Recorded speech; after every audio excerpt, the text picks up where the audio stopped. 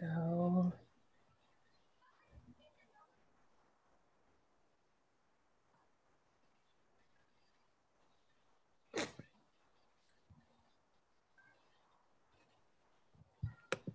All right, I think we're good. Yay.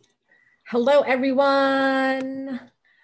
It's Dr. Zapata here. I am doing another virtual wellness happy hour. For those of you who did not catch our last one, we pretty much have always been used to doing wellness happy hours at apartment buildings that are pretty close to the office.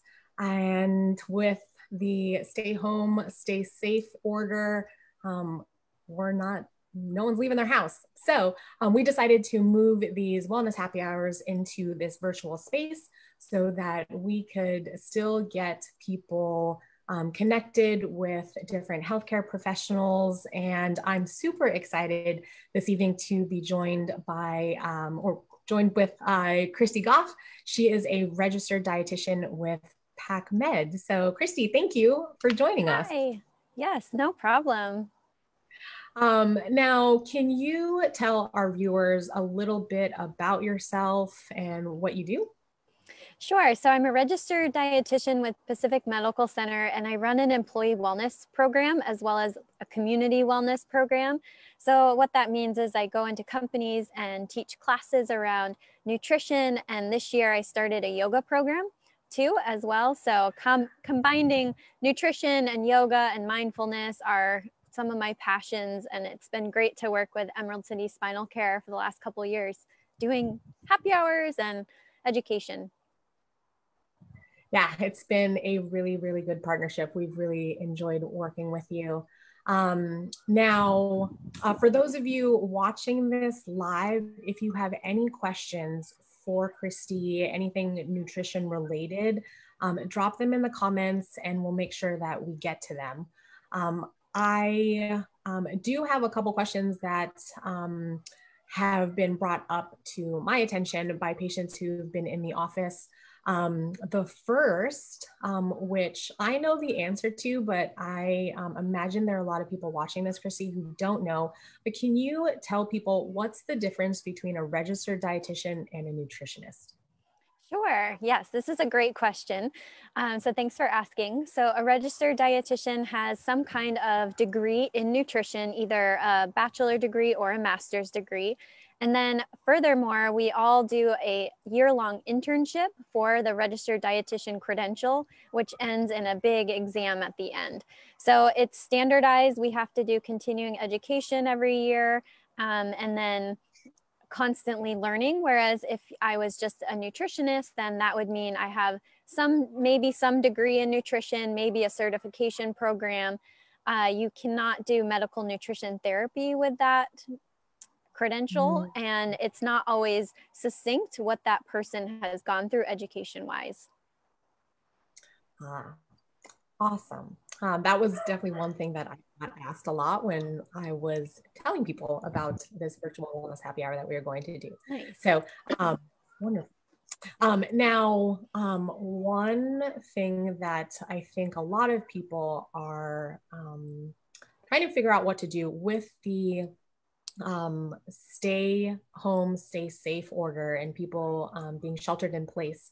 Can you share with our viewers what are things that people can buy at the grocery store if they're trying to limit just how many times they leave the house?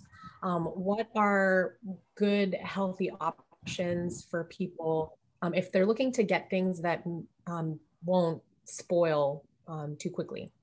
Yeah, that's a good question right now. And think about the common sense, right? We want a quarter of the plate grains, a quarter protein, and then half your plate fruits and vegetables for most meals and snacks if possible. So if you think about it, okay, I'm not able to get fresh vegetables every day or every other day like I used to. So can we supplement some of that with frozen things that in your pantry? I've been enjoying going through my pantry for once, finding some stuff that I forgot about. And I brought some of my pantry items that I would think are really good for all different types of meals. So I'll show them as I go. But for breakfast, rolled oats is a great one. It doesn't spoil in your pantry. These have probably have been in there for a while. If you don't like the regular oatmeal, I usually get fatigued with just like bowls of oatmeal. Then I would recommend making your own granola. So if you have any nuts and seeds in your pantry, like some hemp seeds or walnuts, almonds, there's some great recipes for homemade granola that really cut the sugar down. And some of them I find you cannot use any added sugar at all. So I have a recipe for a banana that you just mash into the granola recipe with vanilla and cinnamon. And that's a really tasty one you can use with yogurt or milk or plain on top of things. Another one for breakfast, I always keep peanut butter around. It's a great simple protein that you can even add with oatmeal, or you can use for sandwiches or on celery sticks or something along that line. So that one's a really nice one. I've been getting tortillas. So if you buy like the 30 pack, these last forever for even a family of 2 or 3. So you can make a taco pretty much of anything. We had, traditional taco. I don't do meat, so I did tempeh tacos this week.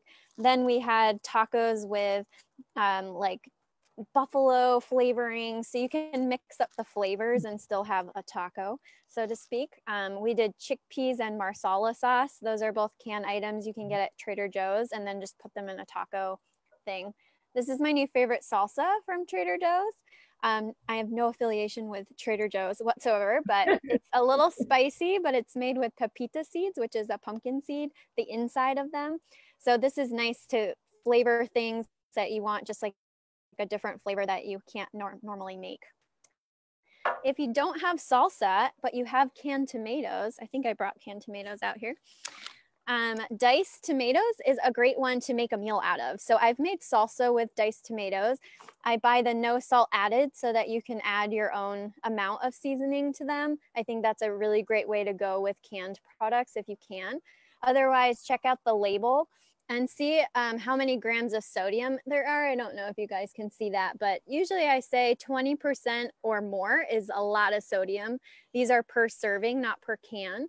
So if it ideally between like 5 to 10% is a good one for canned items. And then any beans or vegetables, you can actually rinse them to reduce that as well. So salsa, I combine this actually with peanut butter, garlic, onion, and some ginger. And it's a kind of a offshoot recipe for African peanut stew. You can add broth and make it kind of a soupy form. So that one's nice. So if you kind of Google African peanut stew, it's something of peanut butter with diced tomatoes in them. I'm sure you guys have all some grains around that you can drum up. So you can make rice or quinoa, maybe some that you bought a long time ago that you never actually got to. My mom called and she's like, what do I do with barley? I have all this barley in my cabinet. So it's kind of a fun time to play around with some new foods that maybe you got but never actually used. Lentils are a great one if you are trying to do meat-free options.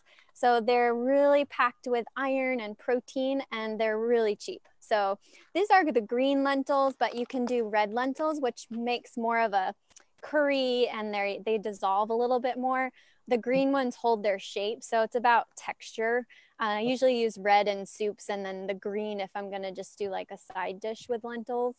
And you can really add any seasoning to all of these products. So if you haven't gotten to the store to get homemade or salad dressing, but you have some vinegar around, so this is balsamic vinegar, you can mix this with olive oil and then voila, basically have your own dressing. I like to add mustard if you have some mustard around because that helps emulsify it. You can also add garlic powder. You can add some dried spices and herbs to really ramp it up a little bit. My fiance always goes a little crazy with his spices when we make our homemade dressing, but I prefer just simple. That's um, awesome. what else? When you're thinking about kind of not going to the grocery store so much, again, I would encourage you to do like a freezer sweep just to see if you have anything stored that you could kind of base your meal around. So we did that this week and found some fun freezer products. If they're like a packaged thing that maybe you're like, oh, this is probably not the healthiest, maybe you still have that, but then add some fresh vegetables with it. So for example, I found some cauliflower gnocchi in the freezer. So last night I made that up, but then added some fresh kale. You could also do frozen vegetables on the side. And then maybe some other toppings that you have in your cabinet still that adds a little bit more nutrition to your frozen meals. That's probably a Yeah. long-winded answer, but hopefully you get some No, ideas. that was great. I know that my husband and I, Jeff, he just recently went through everything, the freezer, Nice. our pantry, and yeah, you'd mentioned finding just a bunch of old stuff. We found a lot of stuff in there. I was like, oh wow, we probably actually Mm-hmm. at the grocery store for a long time. 'Cause Exactly. pulling out stuff from like the top shelf that we have totally forgotten about. So I think that the tips that you shared are fantastic. I know that some of the patients that have come into the office have mentioned they would love to learn some things that they can make with some canned food items that they have in their pantry. So I think the tips that you shared were awesome. Thank you for that. Yeah.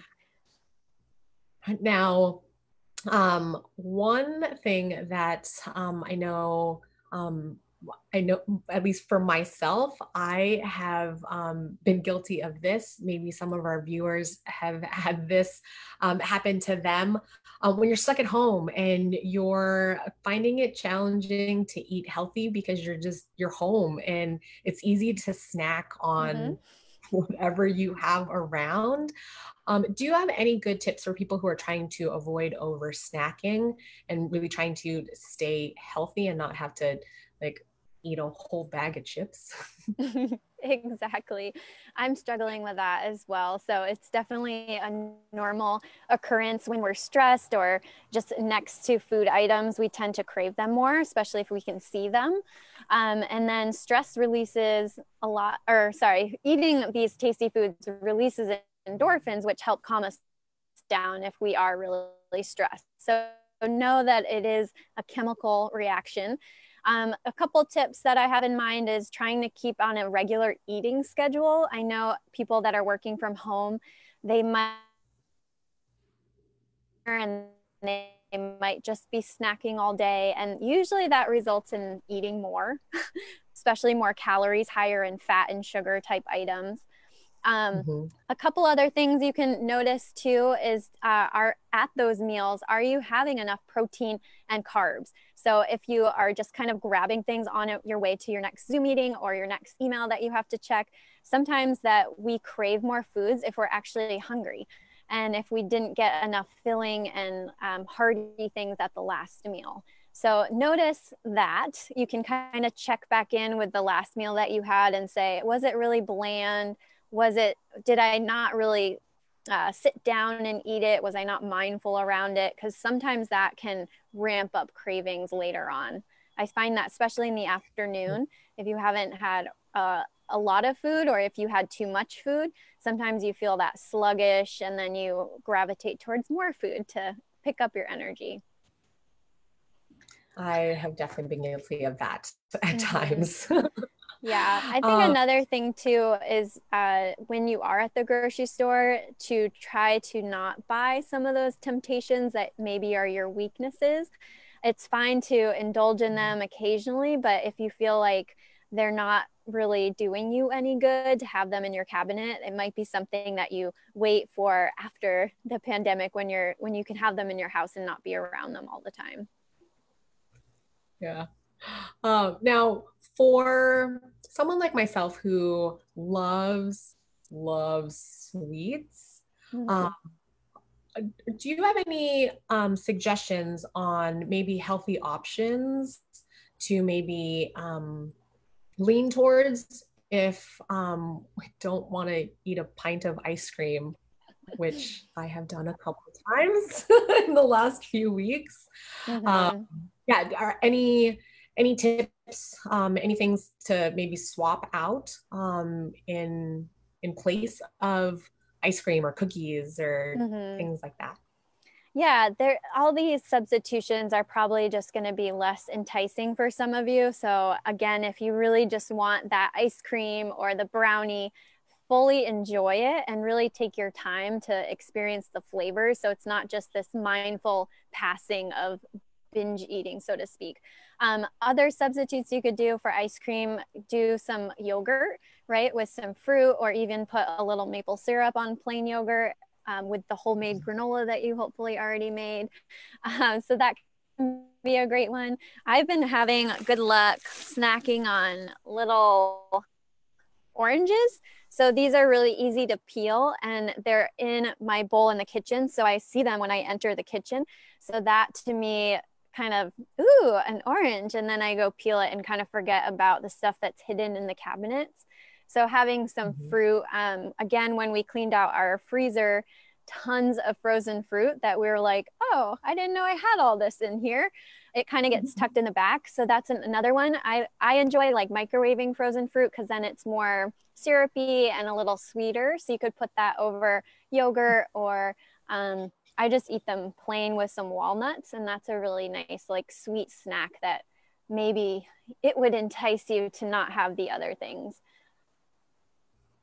I never thought about Yeah, and if any of you are really creative, oh, sorry. If any of you are creative, just homemade lower sugar recipes can be a hit. So one that comes up a lot is Oshiglows, I think, .com, and then Minimalist Baker. And those are both like using usually less added sugar to their sweets. And they've tested them because I always try to cut sugar down and completely ruin every baked good I try to make.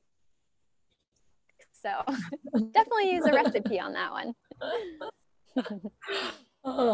I in an effort to try to minimize all the ice cream I'm eating, I did get a big thing of medjool dates and I put those on the counter so that I take those instead of grabbing a spoon and opening up the freezer to get some ice cream.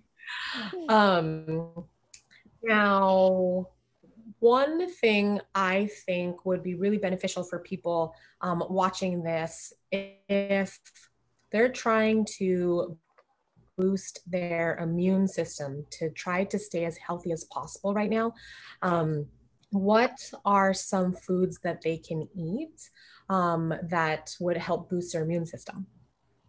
So most of the foods are in your fruits and vegetables. So they're disguised, right, as immune supporting foods. Some of the key players in our immune system are vitamin A, vitamin C, vitamin D, which usually you can get through supplement majority, and zinc.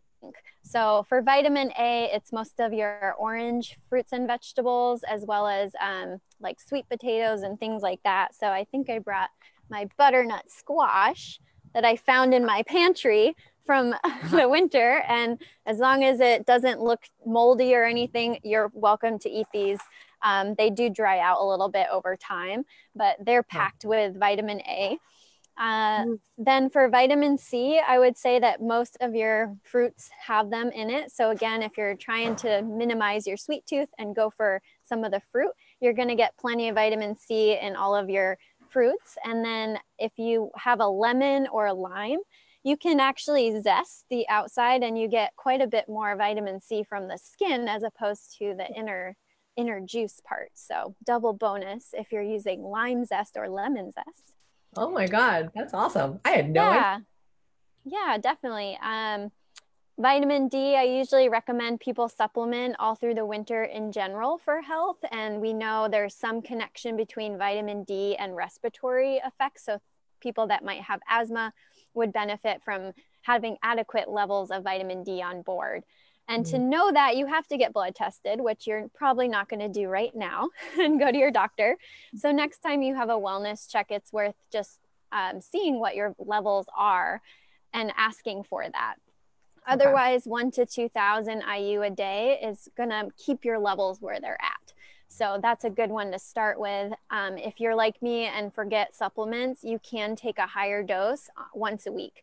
And it's not quite as good research-wise, the outcome for your immune health, but at least you get your levels up there. So I take about 5,000 once a week, or sometimes twice a week. And zinc is in a lot of our protein foods. So zinc is really high in oysters if you have some oyster cravings, or order from your favorite restaurant. Otherwise, a lot of your protein foods, like your animal products, are going to have good zinc sources. There is supplements you can take for all of these things. I do recommend trying to get food first, just because your body knows how to utilize them. A lot of your vitamin C pills are over 500 milligrams a serving, and we know that you pee a lot of that out. So if you can break up those packets or break up your little chewable Tums and see if you can get lower doses more frequently throughout the day, so you're not just wasting it. Good tip. Good tip. Let's see. You had mentioned a couple of websites, the Minimalist Baker. What was the other one again? Oh, She Glows. Oh, She Glows. Yeah, they're kind of vegan preferred, but they do a lot of like no added sugar recipes. So that can be a nice one to start with. I have a chia seed pudding video that I'm gonna put out hopefully tomorrow, if not next week, and I'll link it to your Facebook page as well, so people can, or share it with you guys. Yeah. So you can utilize that. But chia seed pudding is just mixing chia seeds, which are little tiny seeds, kind of like the size of a hemp seed. And when you put them in liquid, they get gelatinous and they form a kind of pudding. So this one is a mocha chocolate chia seed pudding, which is really delicious. And you can use it with berries or bananas or something like that on top. That's awesome. It's pretty low sugar. Okay. So you'll have to share that with us so that I can replace the chia seed pudding with ice, or replace ice cream. My fiance did not like the chia seed pudding, but if you're open to textures, it's a great one. It does have like the texture of like basil seeds, if you've ever had a basil seed drink, or they're just like a little bit gummy. You can blend it if that's like totally not your thing. And if you blend it, it will become more the same texture, I guess. Cool. I'm going to look real quick to see if we have any comments on this. Again, if any of you have questions for Christy, drop them in the comments. Here's another food product. So I know a lot of people are gravitating towards maybe more alcoholic beverages or sweetened beverages. So I just keep my tea cabinet stocked. This one's a chamomile, vanilla, and manuka honey tea. And it's a great one because chamomile is very calming. So if you are very stressed, it's nice to end the day with an herbal tea that's no caffeine, but can have some effects on the stress system, basically. Awesome. Yeah, this one's pretty mild in flavor, but it's pretty good. Okay. Yeah. Cool. I don't see any questions. Now, if someone wanted to learn a little bit more about you, or if they wanted to connect with you, what is the best way for any of our viewers to connect with you after this? Yeah, that's a great question. So my website is livingwellalliance.org, and that's part of the Pacific Medical Center website. If you want to email me a specific questions, you can email lwa@pacmed.org. So those are both ways you can read about my programs on the website, and then if you want a specific question answered, I'm always open to hearing more about your situation with COVID and how you're coping, and any recipes that you've come up with that are really tasty. Cool. And I know that in the past I've watched some videos.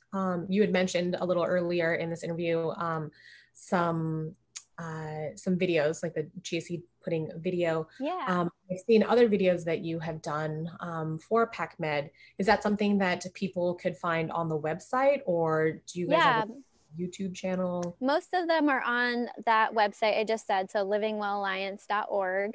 And then if you do go to YouTube, you can search for PacMed, and we're on YouTube. So all of our videos are in both places. So with the videos, you just have to search Christy and you'll hopefully get, I think I have 5 now.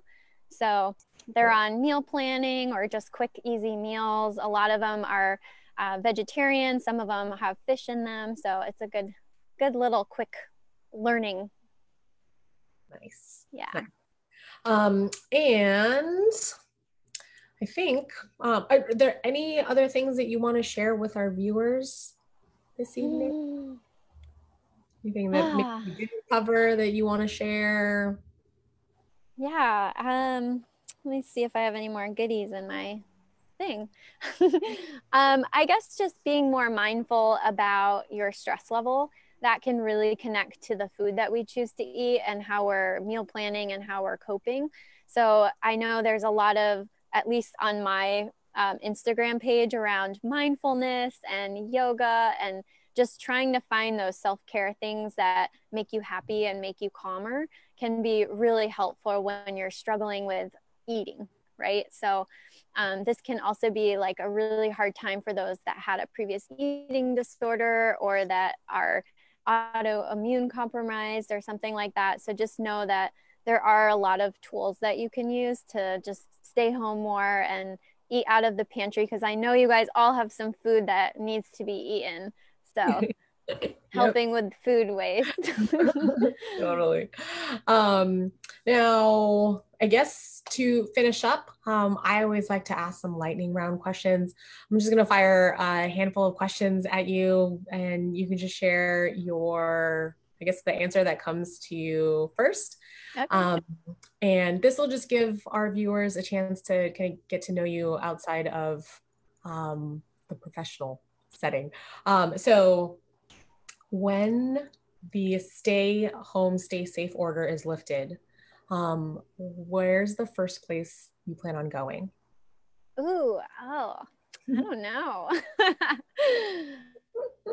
I do miss going out to eat. We tried to get like a restaurant that we love takeout, and it just wasn't the same eating it at home. So we went to Shambles. That's one of our favorite restaurants, which is ironic because it's mostly a meat restaurant, and we're both, me and my fiance are both mostly vegetarian.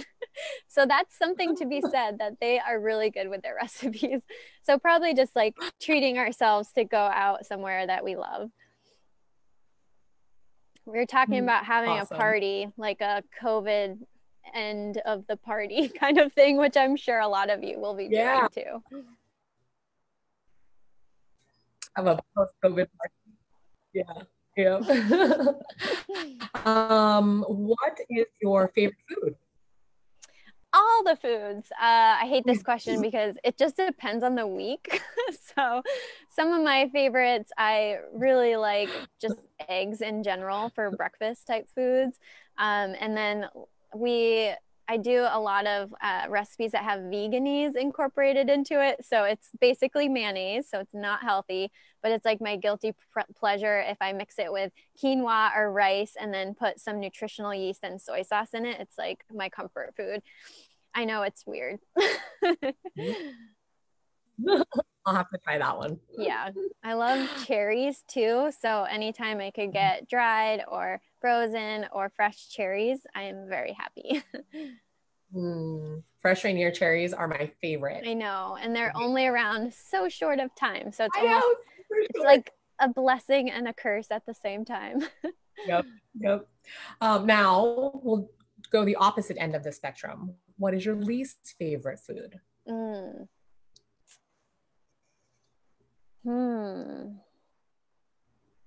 These are very hard for me. I know I have food that I don't like, but let me think about it. I know, asking a registered dietitian food questions. Yeah. I really don't like rutabagas. I got them a few times in my CSA box last year and tried all these different methods of cooking them. And I think I just decided that I really don't like rutabaga or parsnips. They're kind of similar fruity flavor that's kind of bland as well. Yeah. Yeah. Yeah, I'm trying to think if there's another one that makes me cringe. I'll think about it on your next question. Then I guess my last question is, what beverage have you consumed the most while being sheltered in place? Probably sparkling water, which like today we didn't have any, and I was like, I don't know what to drink. What is water?